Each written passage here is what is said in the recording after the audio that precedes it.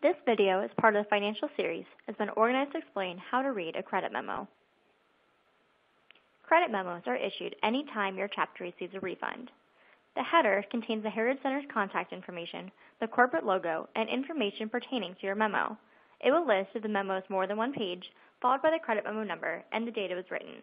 All of this information will be helpful when you're reviewing their statements to compare the information.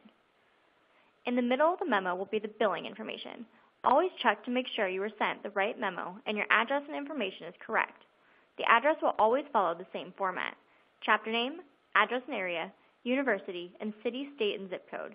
If for any reason your information is not correct or you were sent the wrong chapter's memo, please contact the Heritage Center. The content of the memo will vary slightly by what your chapter is being credited for, but the setup will always be the same. The description will summarize your credit. Next to that is UOM, which stands for Unit of Measure. So in the example, each student member dues is the unit price of $47.50. The quantity will indicate how many you're being credited for, and the extended price will factor in the discount and quantities.